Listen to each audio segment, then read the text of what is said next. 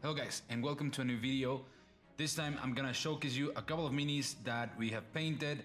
These were not painted by me. I wish I could paint as good as this, but nonetheless, these were painted by Bicefalo Art Studio. Big shout out to them. We're working closely together. They're painting a couple of our minis every month, so here they are. All of these minis belong to the Deep Sea Tales collection. The first one is Fiel, our merfolk here. She's a merfolk cleric. The waters close to Thamaria are filled with merfolk, so she's one of them. These merfolk worships, or they worship a first generation kraken, Kamatova, which is right here, but we're gonna talk more about this bad boy in a little bit. You can see that the colors are very bright, a lot of contrast. I think this one came out super nice. It looks awesome. It's probably one of my favorite. It's one of the bigger models, so it's also easier to see all the detail in here. On the lore and story that we developed, she was kidnapped by Sir Gawain. Speaking of, here he is. Captain Sir Gawain. He's an ambitious and frustrated sailor. He came from a navy family and he got expelled because of gambling. Gawain joined a group of buccaneers and quickly rose to the ranks thanks to his skills. Being a Thamarian himself, nobles, guilds, and commoners have sought his services as he's very good at what he does. His ship's name is the Great Auk. It's named after a species of penguins or penguin-like animals that habitate in a large island close to Thamaria. These penguins are associated with good luck, and Sir Gawain just loves them, so that's why he named his ship after these animals. He was also hired by the Verdant Company for a job that seemed easy, but it's not, which was capturing this girl here.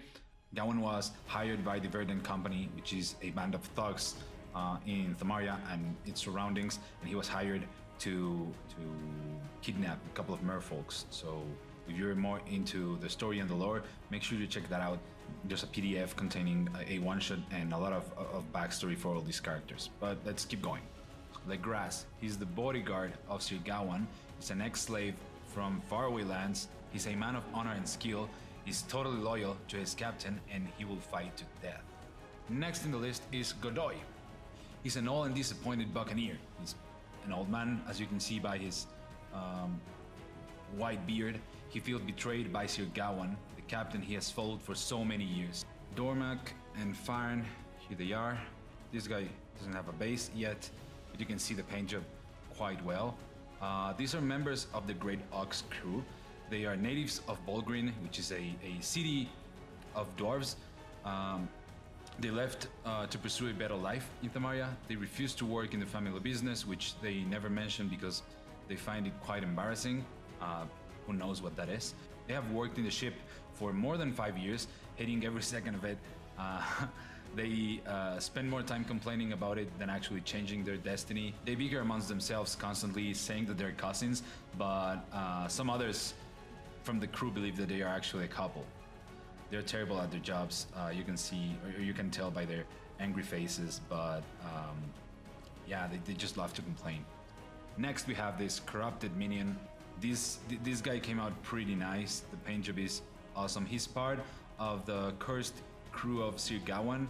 These minions protect the ship whenever there's shady things going on at the ship and they don't want any intruders. These are the guards that he has for those moments. Honestly, out of all these paint jobs, this has to be my favorite. Even though it's not my favorite mini from the collection, I really dig the color scheme, how everything looks. The red gradient on the arms just came out fantastic. And lastly, we have a Kamatova. There she is. It's a big kraken. Some believe that this entity is amongst the first in creation, although that doesn't make it a god.